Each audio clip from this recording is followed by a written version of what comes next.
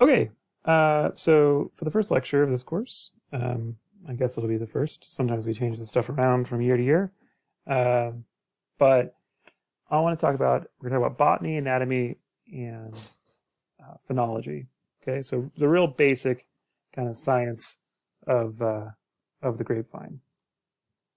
Okay, so you should be able, the outcomes here, you should be able to understand the taxonomic classification of grapevines, know the different important species of grapevines and their characteristics and uses, and then also know grapevine anatomy. Of course, knowing these terms is going to help you as you progress in learning viticulture through this half of the class, because we're going to be using these terms pretty readily in all the lectures from here on in. And then just kind of understanding basic structure and function of roots. Right, that's kind of all I want you to know from this. Right, so as y'all should remember from your biology courses and stuff you've taken over the years, right? So this is how taxonomy works. You start with the sort of broad domains and then funnel down into the more specific species. So the family that grapevines fall within is Vitaceae.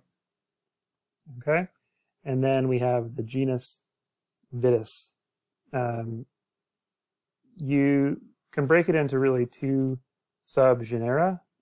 So you have Vitis and Muscadinia, where within Muscadinia you have Muscadinia rotundifolia. But a lot of times people just think of it as just kind of the genus Vitis. So it used to be really that it was Vitis rotundifolia, the genus Vitis and then rotundifolia. The way it's written now is Muscadinia rotundifolia. Okay. Within our genus, we have at least 79 different species. We're generally going to be focusing on vinifera, right? Which accounts for the majority of the grapes in then Europe, right? So Riesling, Merlot, Chardonnay, Cabernet Sauvignon. But of course, there's vinifera from all over the place, right? So Thompson seedless is also called Kishmish in the Middle East, and Kishmish, like Thompson seedless, probably I believe originated somewhere around like Iran. So it's actually a Middle Eastern grape. There actually is a lot of grape growing that happens in Iran and in Afghanistan. There's a ton of really interesting grapes in Afghanistan. They get used mostly for fresh fruit and for like juices. Yeah. Then of course you have things like Labrusca, right? These are actually what are considered like Labruscana grapes. You should remember from 1104, true Labrusca is not self-fertile, right? So true Labrusca needs a male and a female plant to pollinate, right? So the male plant pollinates the female plant, and you get fruit on the female plant. Labruscana grapes are mostly Labrusca in their parentage, but they have some like Vitis vinifera or something else in it, and they are self-fertile, which is why we grow them on farms. It's much harder when things have to pollinate from plant to plant, right? Much easier when they pollinate themselves. Then over here, again, you see rotundifolia as a species. Remember, it'd be Muscadinia rotundifolia, not Vitis rotundifolia. So this diagram is slightly incorrect because there's two sort of subgenera, right? There's Vitis and Muscadinia. Rotundifolia is also native to the United States. When you think of muscadine, oftentimes if you all listen to country music, you'll hear people talk about muscadine wine. I think it's not really because they drink muscadine wine. I think it's really more because they like the way it rhymes with itself. But muscadine wine is actually pretty popular in the South. Again, if you took 1104 last year or the year before, you had muscadine wine. In one of my lectures, you had a bit of muscadine. It was Scuppernong from North Carolina, from Duplin cellars. So yeah, Vis vinifera is easily the most commonly used grape for wine production around the world. If you'll recall, about 50% of all grapes are used for wine production, the remainder being used for like juices and value-added products, with very little fruit actually being used for fresh fruit consumption because of storage issues. And just remember things like cultivar and variety, that's used interchangeably within our industry. But recall from 1104, cultivar is actually what we're growing. That's a cultivated variety, right? So Pinot Noir is a cultivar of grape, and variety is actually the wild species itself, okay? So yeah. So you have these, like, the species is Vis vinifera, and then we'll have these varieties, Pinot Noir, Cabernet Sauvignon, Thompson Seedless. Again, technically these are cultivars, not varieties, but we call them varieties in the wine industry. Okay? Does that make sense? I hope so. And so when you hear about things being varietally labeled, like varietal wines, that's single variety. That's Pinot Noir. Okay? So I'm not going to spend a ton of time on taxonomy. I think it's kind of maybe useful to go through it slightly. Right, so of course, grapevines are eukaryotes, they're not prokaryotes, they're not single cell organisms. Yeah, so anything that's a eukaryote, it's a sexually reproducing higher organism with large cells, a nucleus containing DNA, and the cell organelles have like mitochondria and plastids, right? But there are other things that are important. So while our plant is a eukaryote, there are things like bacteria that are important to grapevines because they can cause diseases, right? Like crown gall and Pierce's disease, which both clog up the vascular tissue and cause the grapevine to go into water stress and then eventually die. The kingdom, of course, we are a plant, right? So we're not an animal, fungi, or a protist. So it's a plant, right? There's over 500,000 plant species. Yeah, divided into 12 phyla. Sorry for that. There's some issues here in the slides. They are magnoliophytes, which is kind of a new term. Magnoliophytes are just flowering plants, and the seeds grown within ovaries. Yeah, the flowers are fertilized and becomes fruit, right? So yeah, again, sorry for the slide formatting issues. All right. So now let's move to class. So they are dicots, and actually this has changed now. There's another one, monocots, dicots. This is all, taxonomy is very frustrating because truthfully, from a practical perspective, I'm more of a practical grape grower. I'm not like a breeder or a taxonomist. But these things change a lot. But on my end of things, it doesn't change what I do on the farm. But again, this has changed, and so I should probably update this to be with the times. But truly, most of us just still think of these as dicots, which are plants that start their lives with two cotyledons, which are like when a plant emerges, when the leaves emerge initially, they'll come out with one or two leaves, and that's how you discern them, right? So things like grasses just emerge, one leaf emerges, and those are monocots. Okay. And then Rhamnalis is our order. And within Rhamnalis, there's 4 families. There's the Linaceae, which maybe at some point, again, this is where taxonomy is like, what is it? It's always changing. And this may be just this may be shrunk down into 3 families, and this may start to be included within the Vitaceae. I don't really know why. I'm not a taxonomist, so I'm not sure why taxonomists are debating putting these in with Vitaceae. Yeah, I think it's because, I don't know, they're woody perennials with aggregated flowers that create these inflorescences. I don't know, and they're kind of climbing. I really don't fully understand why they would do that. So then within the family Vitaceae, there's about 1,000 different species and 17 different genera, right? So what are Vitaceae? They're woody climbers, right? So it comes from this Latin word to attach, right? So they climb using these little tendrils, which I'll show you when we talk about anatomy. Yeah, most of these species exist in the subtropics and in the tropics. Of course, right, our grapevine, Vitis vinifera, originated in Eurasia and the Transcaucasus, somewhere around modern-day Georgia. So definitely not in the tropics and the subtropics.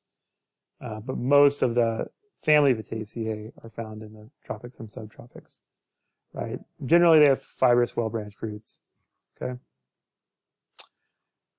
So let's look at the genuses, right? So again, there's those, you can kind of look at it as like one main genus like Vitis, but really it's 2 subgenera, and it's Vitis and Muscadinia, right? And it's based on a number of chromosomes. One has more than the other. Muscadinia is very interesting. This is the wine you had in 1104. Muscadinia is very interesting. It has completely hairless leaves. Vinifera always has some kind of hair on it. Also, vinifera has shredding bark, where Muscadinia has very smooth bark, and also very different from vinifera. Muscadinia has really hard wood. So yeah, they're quite different. The first known winemaking from grapes is said to have happened by French Huguenots that landed in modern-day Jacksonville, and they made wine out of what people think was probably Muscadinia. I mean, certainly it was Muscadinia. It was near modern-day Jacksonville. They think it was probably something like Scuppernong, and the French Huguenots did not enjoy it because it kind of smells like a little bit kind of like rubber cement, like a fruity rubber cement. Okay. So yeah, Muscadinia, it co-evolved a lot of pests and diseases that are native to North America.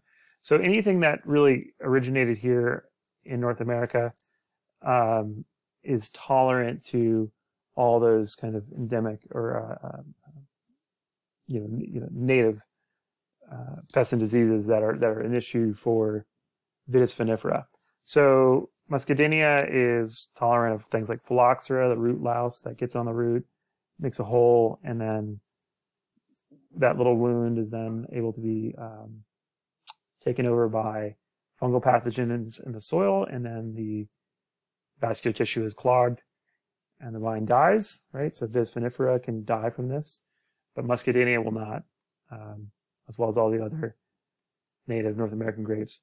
Also, diseases like powdery mildew and downy mildew can be withstood by Muscadinia pretty well, as well as black rot. Pierce's disease as well. Pierce's disease is a bacterial disease that's transmitted by xylem feeders. So the bacteria gets into the xylem, and then it just propagates and clogs it up. And of course, the xylem is carrying water up from the roots. And so then the vine goes into water stress that can't be ameliorated, and the vines will die. And then also, interestingly, Muscadinia, especially like Muscadinia rotundifolia, is tolerant of Xiphinema index, as well as the virus, which is Xiphinema index vectors, which is called family virus. So at least some Muscadinia is. So that's very useful. So what happens with this is this virus gets in the plant, it's vectored by this nematode, which are little like microscopic worms.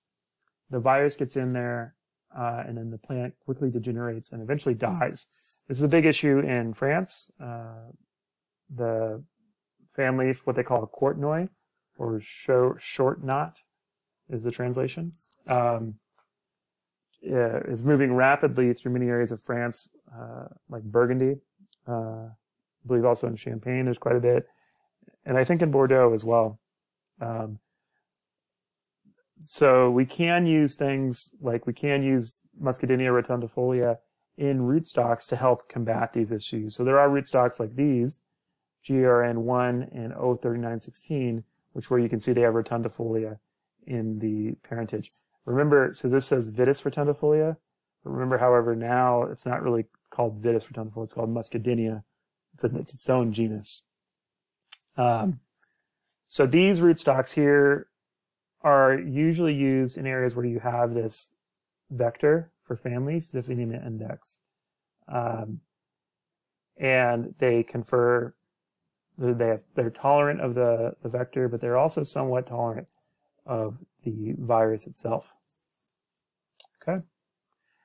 Now this one here, O3916, is interesting because it has Vitis vinifera in the parentage, right? And what is one issue with Vitis vinifera in a rootstock, right? It collapses to phylloxera. So there's a real potential here for O3916 to succumb to phylloxera. It may happen.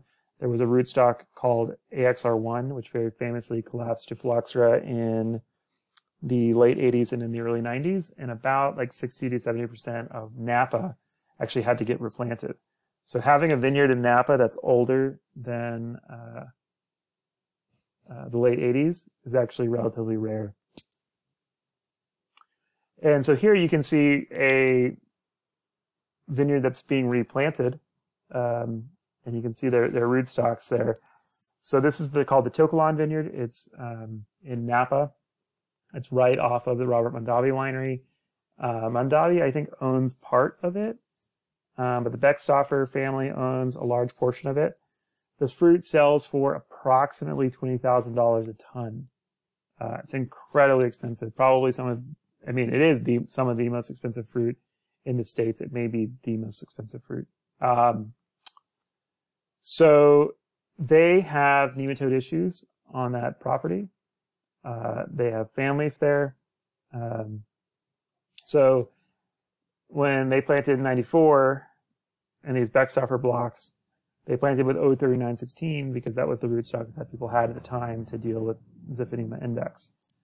And then now they're replanting and they're using a newer rootstock, GRN3, right? So this might collapse. This probably won't collapse because I believe GRN3, like GRN1, is also rupestris by Muscadinia rotundifolia. A couple other things to note in here, just for interest's sake. So let's look up at the variety. So it's both Cabernet Sauvignon, both the same clone, but they've changed. So you can see this is clone 0.4 and this is clone 4.1. 0.1 just means it's clone 4, but it's gone through what's called Protocol 2010, which means it's been micro shoot tip cultured, which is just basically a way for UC Davis to clean up plant material before they send it out to the nurseries for propagation. We'll talk more about that in future lectures. But that's, and now our industry is starting to mature. We have a lot more viruses out there, so that's becoming a concern. You'll also notice they've changed the row orientation. So here they were planted slightly to the northwest, so it's sort of like, you can see my cursor, kind of that direction, right? Northwest, southeast. Now they're moving it over to northeast, southwest. And the reason for that is so that at solar noon, or like when the day is hottest, the sun is directly over the canopy so that your fruit is shaded out, so you're not heating your fruit up too much. If we heat fruit up too much, we can sunburn it, and we can do things like stop fruit development, or like start, kind of hinder ripening, slow things down. We can also, if fruit gets hotter than 95 degrees, color formation can be hindered. It can basically stop. And if we go like above 100 degrees or so, then we start really getting into color degradation. So whatever color you did build up, you actually will start to lose it as your fruit gets really, really hot. So that's kind of what that's the purpose there. You can also see a move towards tighter row spacing. And this here, getting 7 feet as opposed to 8 feet, will give you more tons per acre. And then you can also see tighter spacing between plants. And that's really kind of more of a function of here they did 7 feet and they were like, ooh, man, like that's actually quite far apart for how vigorous these vines are. They're not actually that vigorous that we need 7 feet between vines. We can leave less buds and have a balanced vine. So they just moved down to 5 feet. Okay. And then the vine training system is the same. And then the cross arms, what a cross arm is just a way to spread out the catch wires on a trellis. And I'll show you these more as we get into operations. But it just kind of, it's again, this is about shading fruit further, right? So as the climate is warming up, things are getting hotter and hotter, then we kind of want to shade things out a little more because we don't want the fruit to be negatively impacted by that heat. Yeah. The other thing to say about 03916 and the reason for them moving from 03916 to GRN3 is it's very vigorous. GRN3 might be slightly less vigorous, but also 03916 picks up a lot of potassium. And GRN3 may not. And that's kind of, the potassium pickup is kind of an issue with 03916 because it displaces hydrogen protons in solution, right? So you can end up with like a high TA, but also a high pH, right? So that's kind of problematic. We don't want high pHs. Wine can be microbially unstable at high pHs, but as well as things like color can be unstable. Okay. Yeah, so then moving on from Muscadinia, looking at Vitis, it occurs in temperate and subtropical areas of the Northern Hemisphere with roughly 60 to 70 species that fit within Vitis. All these species within the genus can be interbred and graft with one another. So we do have American species of Vitis, right? About 34 different species. None of them have perfect flowers. So that means they need male and female plants to fertilize. So like I said, Vitis labrusca is native to the Eastern United States. So with things like, you often think of Concord as a labrusca grape. It's actually labruscana because it doesn't have a perfect flower. It does have a perfect flower rather. It fertilizes itself. They're very cold tolerant varieties, very disease resistant varieties or disease tolerant varieties. They're susceptible to these, rots, but still not even that much. So remember, like, yeah, these are the grapes that kind of have, like labruscanas, have those kinds of foxy aromas, grapey aromas. Think Welch's grape juice with these, right? Or like when you think about some kosher wines, like Manischewitz or Mogen David, are made from Concord. Okay. Then, of course, you have Vitis riparia, which is, as the name suggests, found along riverbanks, right? So you have riparian areas or riparian strips, and those are riparian zones. When you hear those things, that means areas right by a riverbank. And because Vitis riparia is generally found by riverbanks, the rooting angle is shallow, right? Because the water table is usually high. Makes total sense. So the roots are going to go outward rather than down, which makes it not super drought tolerant. It also has quite poor lime tolerance. So if we're in France and we're in Burgundy and we have high lime in our soils, we can end up having these kind of like lime-induced chloroses. And we need to have rootstocks that can deal with those high levels of lime. So riparia may not be the best for it, or like just straight riparia may not be the best in those sites. It also tends to be, so if we plant Vitis riparia, if we use it as a rootstock, and the rootstock for Vitis riparia is called Riparia gloire, RG. Usually the fruit on that vine will ripen quicker than other rootstocks, which I think is kind of a function of kind of rooting angle, and sort of the vines start to go into a little bit of a water stress sooner, so they start to ripen a little faster. But I don't really know. It is very cold hardy. Right? So these vines can get down to -25 Fahrenheit and be fine. So it's often, Vitis riparia is often used in grape breeding programs due to cold hardiness. But they're also using grape breeding programs for fruit color, because Vitis riparia produces some really dark fruit. Yeah, it's also tolerant of phylloxera because it's native to North America, where phylloxera came from. It's also often used as a rootstock parent. Vitis rupestris is native to the Southwest. It's almost extinct in the wild because of just things like building houses and stuff. It's found on old rocky creek beds. It can be quite vigorous on its own. It's called, we have Rupestris St. George. Pretty vertical rooting structure. And you could think, if it's being grown on these old rocky creek beds, right, those soils, are, the roots are going to really kind of want to explore, right? Otherwise they'd get into droughts. So they're generally pretty drought tolerant, not on shallow soils, of course, but that's just because the soils are shallow. But generally these roots will go down and rootstocks with this in its parentage are not going to be super drought sensitive. Also phylloxera tolerant because it's North American. Right? Okay, I'm going to leave it here, and then we're going to pick up on the next video, just for sake of time.